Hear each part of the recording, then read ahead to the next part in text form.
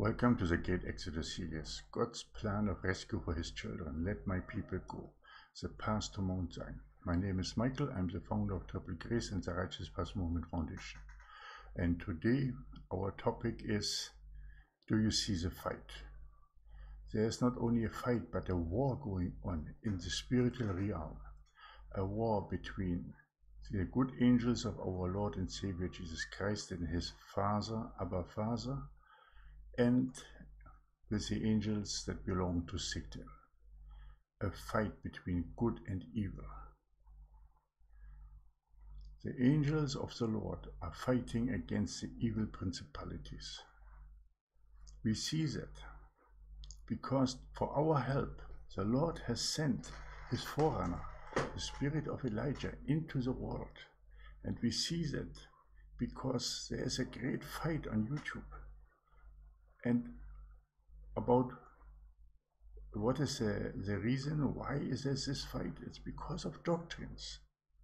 And it's because that you have to make a stand, either to be in the world or completely out of the world and stand for God.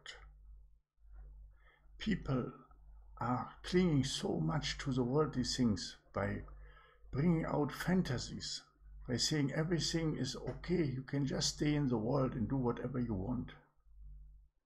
But the spirit of Elijah is convicting you of every sin that you have committed.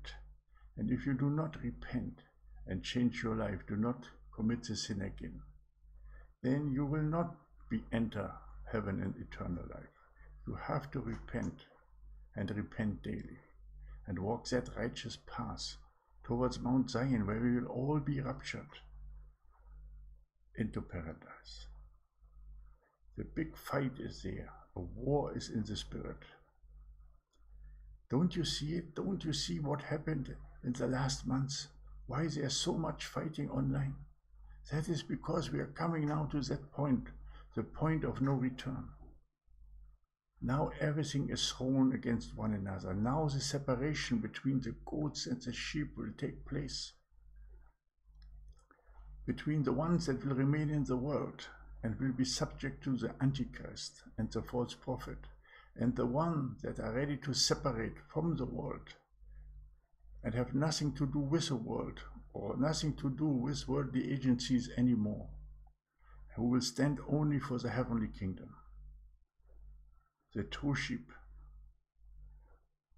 who have given everything, who have died for their Lord and Savior Jesus Christ, who have taken the cross, who have gone through the wilderness and through the fire to be refined like gold. These are the ones that the Lord is seeking. These are the ones that he is filling with his seeds, with his knowledge, with his wisdom, with his glory. And these are the ones who will become his disciples to bring in the great harvest of the ages. A war is raging. Do you see the fight? Not only in the physical, but in the spiritual. You also should feel it, that there is something big coming, that there is a big fight going on. You feel it through headache, through sleepless nights. You feel it through your emotions. Something big is on the way. The fight will end. The war will end. And one thing is that I'm sure of is that God will win. But when God will win, the situation in the world will get even worse. Because then Satan only has the world left. So you have to come out of the world and out of Babylon and separate yourself from the world. Build, establish the dwelling places of Zion. Come together in love, unity, and support. Support one another in brotherly love and show forth the love of the Father to your neighbors as you are commanded. Love your neighbors as yourself. The people who stay in the world, they don't want to listen to that. They don't want to come together. They don't want to share their resources. They don't want to help the needy. They don't want to do that. And especially they don't want to repent. But you are a chosen people. You will do that. You will come out of the world and you will repent. And you will be part of the heavenly kingdom. and of the millennium kingdom that will come onto the earth. And you will stand very close with our Lord and Savior Jesus Christ at that time. Thank you that you have listened to this topic today. And I know you feel the war and you see the fighting. I know. Now I have an announcement to make. Because the dwelling places of Zion must be established right now. The Lord has commanded it. So he's calling forth his elders now. But the elders must be trained. So we are bringing forth the training of the elders from the 15th of December to the 15th of February 2020. We will start a training session. You can register for that training through Eventbrite. I will put a link in the first pinned comment, or in the, no, not the first, in the second pinned comment. Or in the second comment, I will put the link for this promotion that we do, for this training that we do. You can follow that link, register at Eventbrite for that event. It is at least 2 times a week, minimum 1 hour, and over 2 months. And everybody who will be trained as an elder will then be able to establish a dwelling place of Zion in their neighborhoods.